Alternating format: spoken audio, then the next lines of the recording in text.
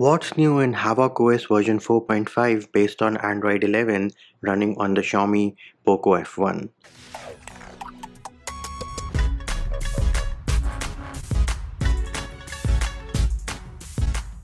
Hey peeps, what's up? Munchie here, back with another video, and we have a new official build of Havoc OS, version being 4.5 based on Android 11, security patch from May 2021, kernel they are using is Silver Core version 8.9, build is from May 20, SE Linux of course is set as enforcing.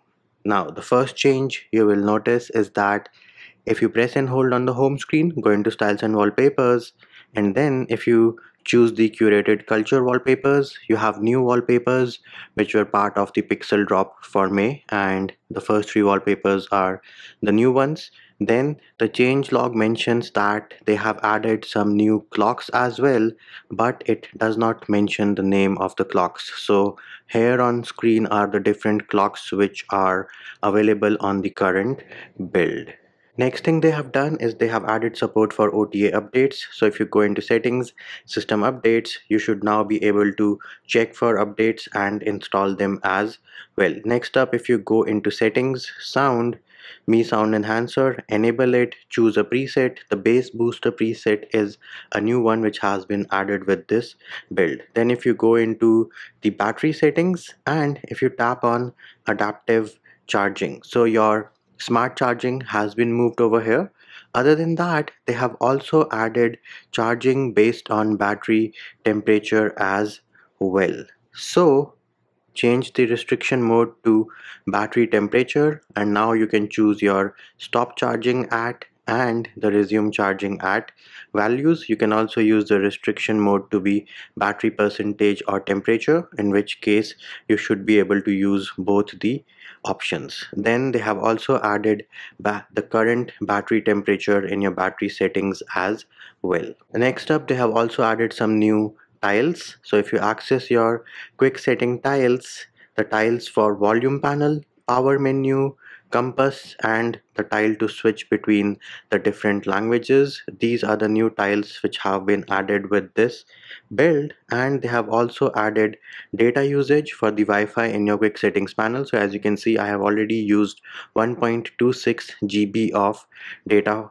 ever since I have installed this build. Next up, if you go into the configuration center and then if you go into lock screen, for starters you can configure the background blur, and then they have also added a toggle to enable or disable the status bar on the lock screen in case you want to use that feature. Then if you head over to buttons and navigation, for starters, right now we are using the full screen gestures.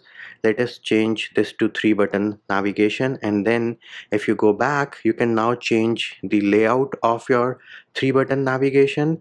And then they have also added a toggle to show the left and right arrow keys to control the cursor while typing. Again, this will be visible if and only if you are using the 3-button navigation style. The other new options which you can find over here in buttons and navigation are the toggle to press the volume keys to wake your device or answer incoming calls by pressing the volume keys, or you can use the volume keys for keyboard cursor control. These options will work irrespective of the navigation mode you are using. Next up, if you head over to miscellaneous, you can choose your screenshot type as well. So as you can see, I have chosen partial. Now an important thing to note is that this only works when you use the 3-finger gesture. So if I take a screenshot with the button combination, I do not get any option. However, once you enable your 3-finger screenshot in gestures, here it is, swipe to screenshot is enabled,